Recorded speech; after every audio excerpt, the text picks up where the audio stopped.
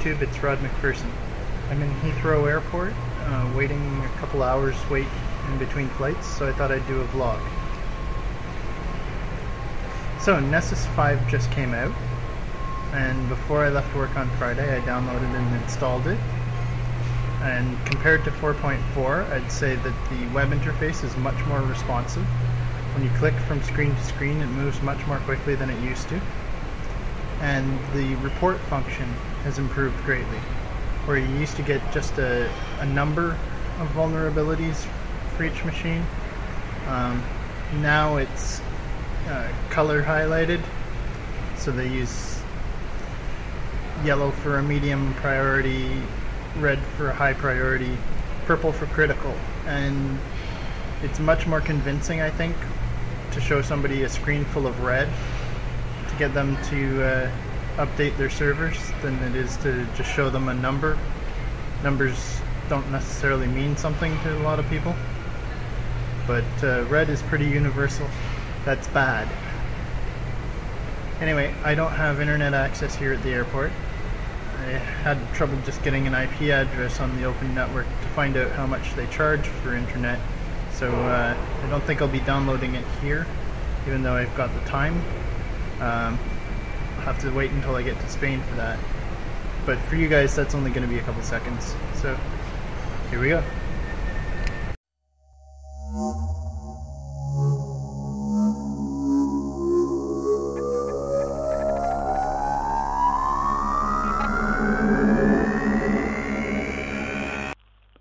Okay, so we're starting from a base install of Debian version 6, just from the net install disk, just so that we didn't need to use up a whole lot of disk space.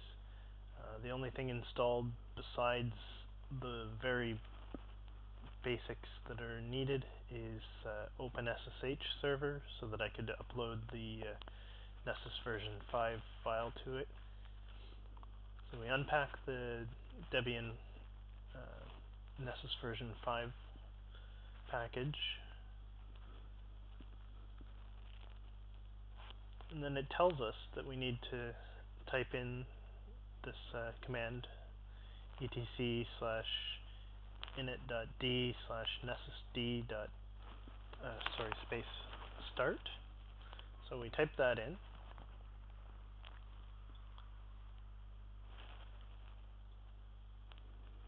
and that starts the Nessus server running.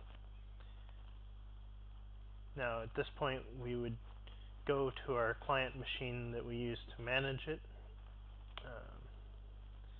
except that we need to know what IP address this machine has, because I didn't specify a static address, so we have to use our ifconfig command and find out what its IP address is first. In this case it's 192.168.1.146. So we go over to our Windows machine, fire up our web browser, and type in https 192.168.146:8834, and that brings up this message saying that our certificate isn't correct. It doesn't have the correct name on it, because we didn't name our server, we didn't set up certificates. So we look at it and it shows that it's the Nessus certificate. We say OK and accept it. And then in my case I'm also running NoScript, so I have to tell NoScript that it's okay to allow scripts on this page, because Nessus is coded in Flash. So we get this Welcome to Nessus page, and it tells us that we need to register for an activation code. We've already done that. You just go to the website and ask for a registration code, and they will email one to you. Then we come across this page that's initial account setup. Nessus doesn't use the operating system accounts. It has its own username database. so we have to set up a user for it. And then it says plugin feed registration, so we have to go to our email, copy and paste the account activation code,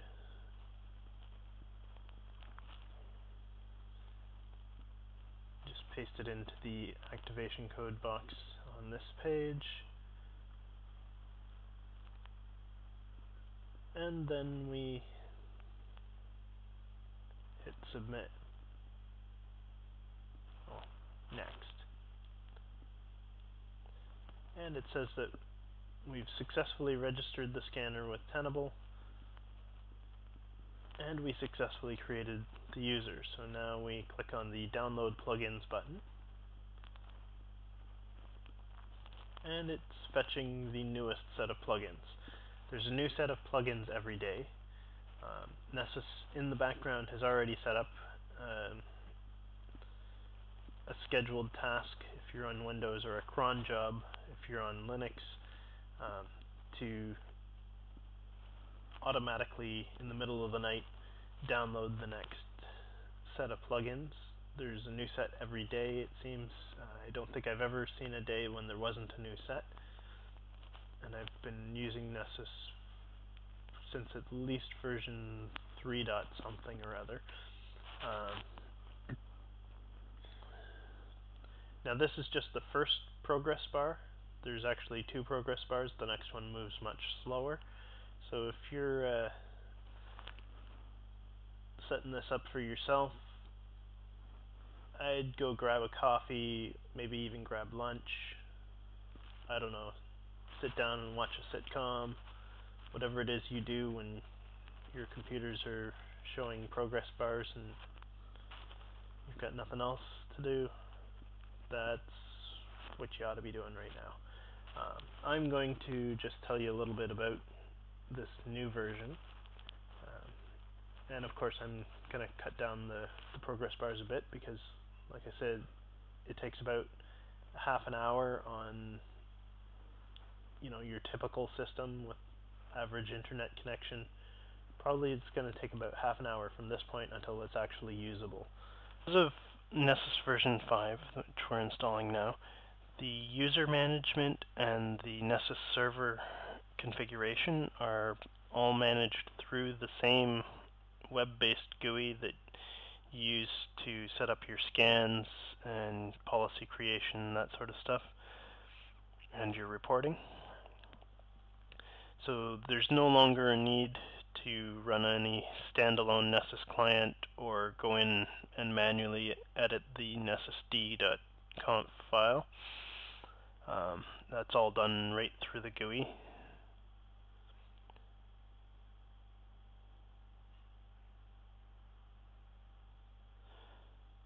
There's a new host summary dashboard in the reports section of the GUI. When we get there, I'll show it to you. Aside from listing by vulnerability and saying how many hosts have those vulnerabilities, you can list by host and see how many vulnerabilities are on each host. So you can switch back and forth between those two views.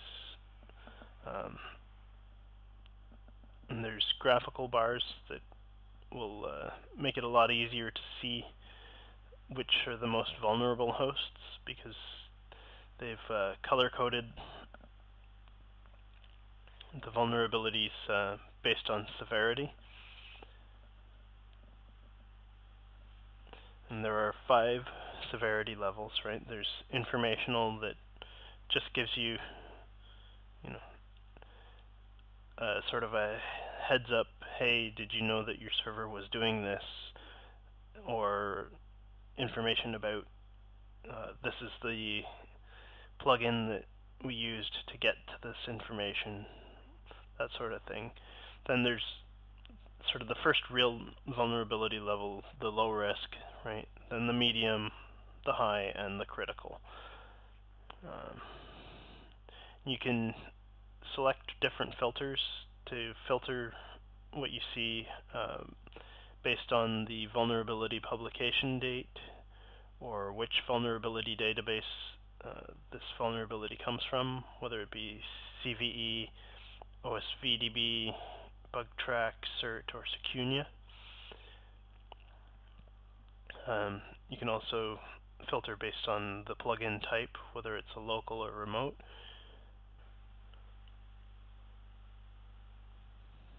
And it also keeps an audit trail, so that if you give a report to, say, your manager, and they come back and say, well, hey, when we did this scan, it should have found this.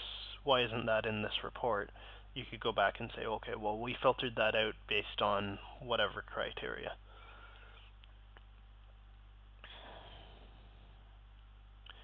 You can also create sort of chapter-based reports, and it'll automatically organize like a vulnerability chapter, compliance with, say, PCI chapter, or that sort of thing.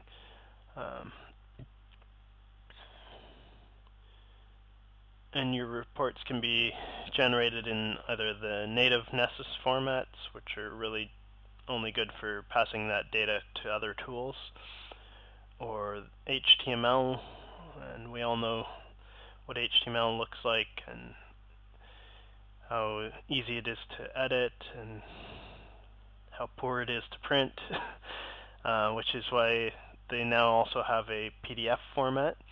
But PDF requires you to have Oracle Java installed on the Nessus server before you install Nessus itself. If you install Java later, then you have to rerun the install of Nessus, which doesn't include all this plugin downloads, just that first little bit that I did at the command line, just so that it can see that there's Java there and set it up for PDF creation.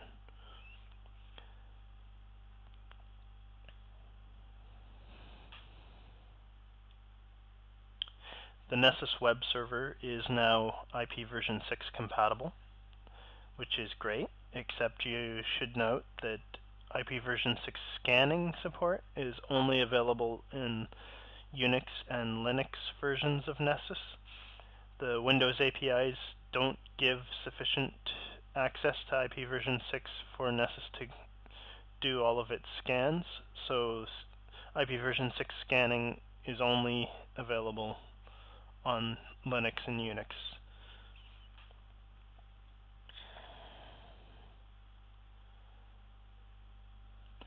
Now, Tenable recommends that you have a minimum of 2 gigs of memory to operate Nessus. And if you're doing big scans, multiple networks, they say 3, maybe even 4 if it's really heavy usage, or if you're doing a lot of PDF report generation. This demo machine, it's just a VMware virtual machine with half a gig of RAM, so it does run on significantly less than 2 gigs, but their recommendation is 2 gigs. And they also recommend at least a Pentium 3 running at 2 gigahertz, or if you're on a Mac, use a dual-core Intel running at 2 gigahertz. And they also recommend deploying it on 64-bit systems. But it does come in a 32-bit version. This that we're installing here is a 32-bit version. It works just fine.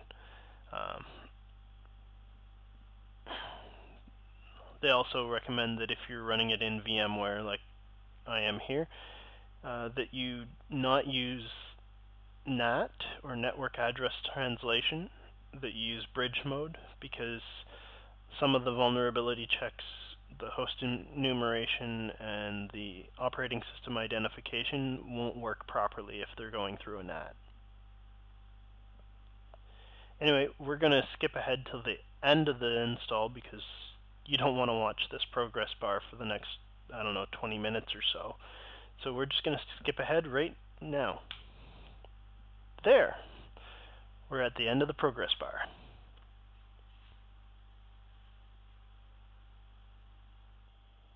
Okay, so we're just going to punch in the username and password that we created earlier.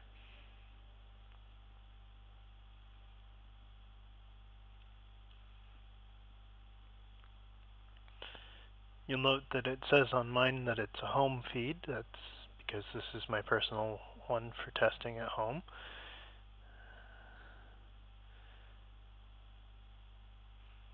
And it tells us that we cannot use a home feed for any sort of commercial business use.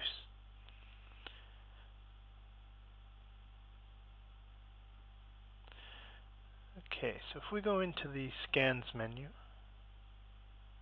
up at the top here, and let's add a new scan, and let's test out what Nessus 5 is really like. So we're just going to call this a test scan, and let's see, we'll do a, I think we'll do an external network scan. So this is as if we were somebody on the outside scanning with no prior knowledge of the network. And we're going to give it the whole 192.168.1. whatever network and start it up. So that's running. Scan is successfully running. We can see that it's starting to scan IPs in that subnet. And if we go into reports here, we can see a partial report. It's still running, so it's still adding new stuff. And this shows you what the new interface looks like, right? You don't get a whole new screen each time you click. It just sort of gives you a new layer in, right? One more pane added to the set of window panes there. And up at the top here, we can select between vulnerability and host summaries. So this shows that it's just scanning so far the 1.1 host. We'll give it some time and we'll come back.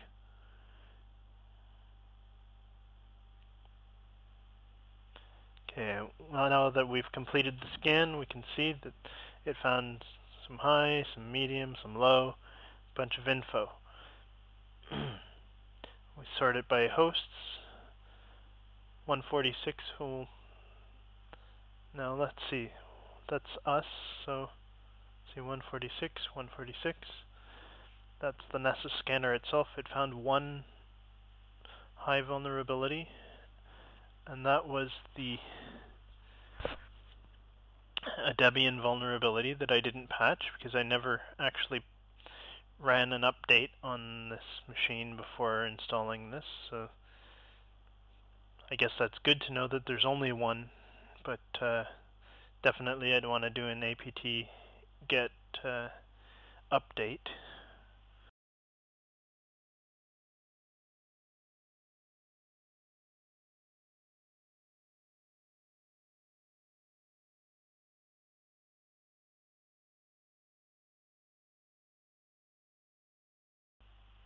Now you can see there's HTML and the Nessus style files.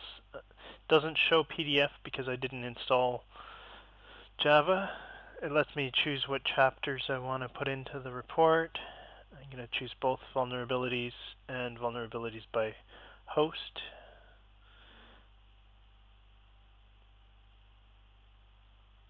And give it a second, it'll format that into a nice HTML page.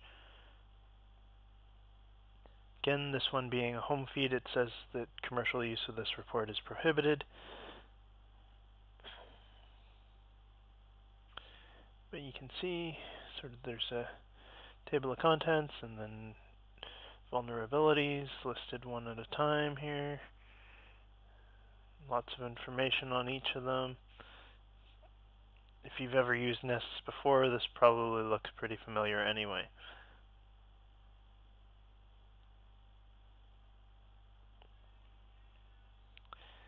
This here, again, like I was talking about in the beginning, shows it as color-coded. That really is helpful to point out errors.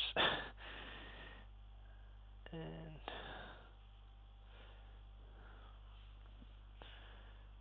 have our usual sections, policies, users. We can add a new user if we want a different admin. We can go into configuration and configure the host, the port. Under advanced here, it gives us all the options that used to be in the Nessus d.conf. So we can configure everything right from here. We don't ever have to go back down to the command line.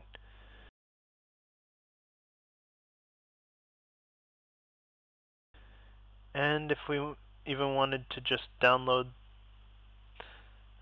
the next update from our feed or change our activation code, we can do that all right from here. See, it's scheduled to download the new updates, and that's about it. We can even offline update if we wanted to, just download to your management machine and then upload through the web page.